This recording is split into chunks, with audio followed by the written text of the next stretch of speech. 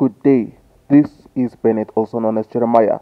Today we're going to talk about the clear explanation and the clear way to memorize translations of cubic graphs. If you're interested in more videos, the playlist is on the top right of the video. It's also found at the end of the video. So, let's begin. Alright, let me use this particular graph to explain the situation. So, let's say you're given this particular graph, let's say it's f. So let's just say you're given that f at x is equals to ax cubed plus bx squared plus cx plus d. So you're given this particular graph, and let's say they ask you for which values of k will the equation or the graph f at x equals to k have two distinct roots. So first of all, what are roots? Roots are your x-intercepts. So this particular graph has three different x-intercepts. In other words, it has got three distinct roots. So now I want you to notice something. Alright, so now notice the position of the x-axis. Notice that the x-axis is in the middle of the Cartesian plane, right? Halfway through the graph. So whenever the x-axis is around the middle, we have three distinct roots or three x-intercepts. Now, whenever it comes to this type of questions, you're always going to be focusing on the y values of the turning points, right? So the specific y value is 8 and the specific y value is 12. So I'll show you the significance of it. Now, notice this specific y value is 8, right? Now, I want you to notice something. Notice that if I take the x-axis and I shift it 8 units upwards, notice that the graph now has two distinct roots. So whenever we shift it the same y value as the turning point, it has two distinct roots. So now notice this specific y value is 12, right? So notice what will happen if I take the x-axis and I shift it 12 units downwards. So if I shift it 12 units downwards, the graph also has two real roots, right? So it has two x-intercepts. So let's shift it back to the 0 position. So now notice that if I shift the x-axis 8 units upwards, the graph will have two real roots. Or if I shift it 12 units downwards, the graph will have two real roots. So all you'll do is that you'll say k must be equals to the first y value of the turning point, right? Or that k must be equals to the second y value of the turning point. So you just simply say k is equals to the first y value of the turning point, or k must be equals to the second y value of the turning point. So it's that simple. Now let's deal with another type of question that might arise. So now they can ask you for which values of k will the graph have three distinct roots. So we've already agreed that whenever it is around the middle, the graph will have three different x-intercepts. So notice that no matter how I shift it, as long as it's around the middle, the graph will have three x-intercepts, right? So no matter how I shift this graph, right? As long as I don't shift it up to 8 units upwards, and also as long as I don't shift it up to 12 units downwards, right? So I'm allowed to shift this graph anyhow as long as the shift is less than 8 units and less than negative 12 units downwards. This particular graph must shift less than 8 units upwards and less than 12 units downwards. So it must be between 8 and negative 12, right? As long as the graph is between 8 and negative 12, the graph will have three different x-intercepts. So this is what you'll do. So let's talk about the question. So how will you answer the question? So this is what you'll do. All you'll do is that you'll take the smaller y value of the turning point and you'll put it at the start, and you take the bigger y value of the turning point and you put it at the end. So you'll tell them that k must be between negative 12 and 8. So whenever they ask for three distinct roots, it's going to be obvious. You take the smaller y value, you put it there. You take the bigger y value, you put it there, and you tell them k must be between.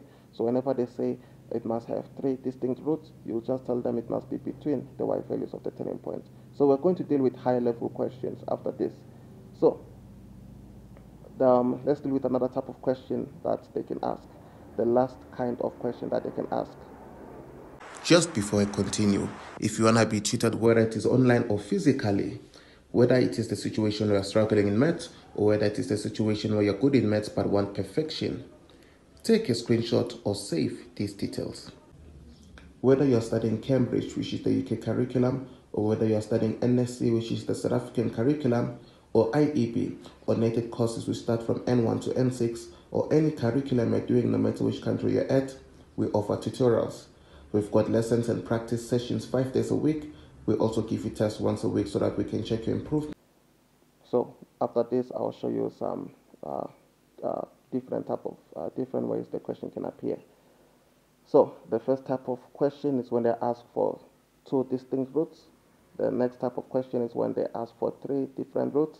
Now they can ask for when it will only have one real root. So what will you do? So now I want you to notice something about the x-axis. If we shifted it more than 8 units upwards, the graph now has only one real root, right? Or even if we shifted more than 12 units downwards. So if you shifted the graph more than 12 units downwards, the graph will have only one real root, only one x-intercept. So whenever I shift the graph more than 8 units upwards, it has one real root. Also, if I shift it more than 12 units downwards, it also has one real root. So how do we put this into the equation? So all you'll do is that you'll tell them that k must be greater than 8 units, right? So it must be greater than 8 So units you will tell downwards. them that k must be greater than 8 units upwards. You also tell them that k must be smaller than negative 12 because it has to shift more than 12 units downwards. So this is a pattern. All you'll do is that you tell them that k must be bigger than the y value of the higher turning point and smaller than the y value of the lower turning point.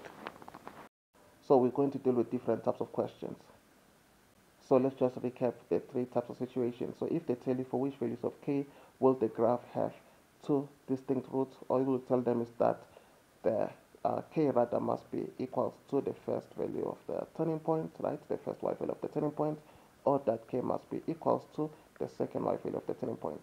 If they ask you for which values of k will the graph have three distinct roots, then it means that the x-axis is allowed to vary, right? The x-axis is allowed to be anywhere between, right? So k has to be between the two y values of the turning point.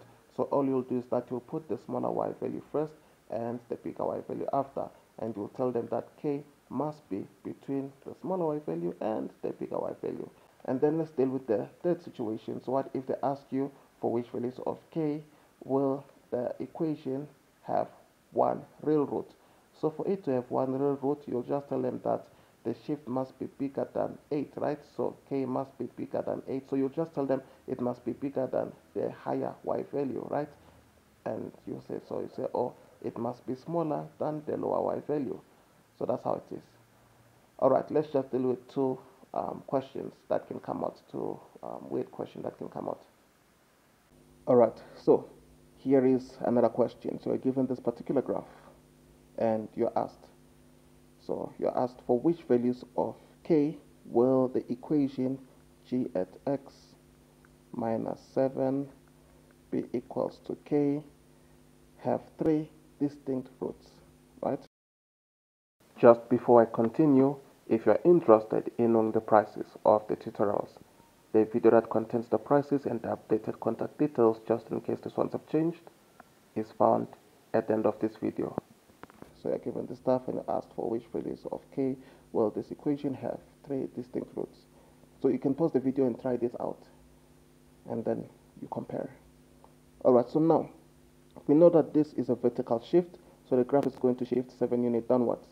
So it means this particular portion is going to shift from 7 to 0, right? So now we're going to have it at 0. So let's just do this. Let me just change this to 0.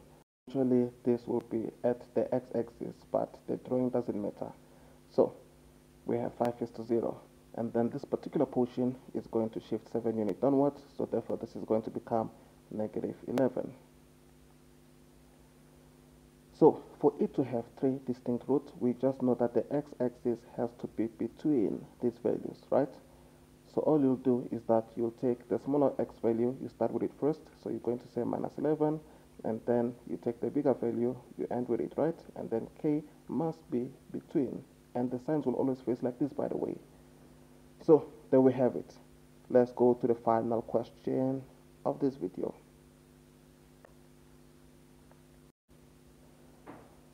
Alright, here is a particular question.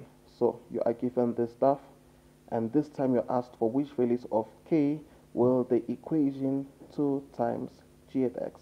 So I meant to say 2 times g at x. So will the equation 2 times g at x be equals to k have one real root?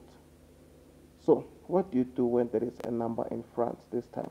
So if there is a number in front, what you have to understand is that it doubles the amplitude. So what will happen is that their height will double, right? So this actually affects the amplitude. So it affects the vertical stretch of the graph. So what you're going to do is that this is going to double because this 2 is a factor of 2 is rather telling us that it's going to double, right? So it means that this will move from 12 to 24. So this will become 24. So now we're going to have 24, and then this particular portion will become 16. So if they ask for which values of k, will it have one root, right? Will it have one real root? So we know that for it to have one real root, the shift must be greater than 24, right? Or less than negative 16. So what you will do is that you'll just tell them that k must be bigger than 24, right? It has to be more than the highest value, and then it has to be less than the lowest value. So that's how it is. So k must be less than the lowest value. And there we have it. Alright, we have reached the end of this video.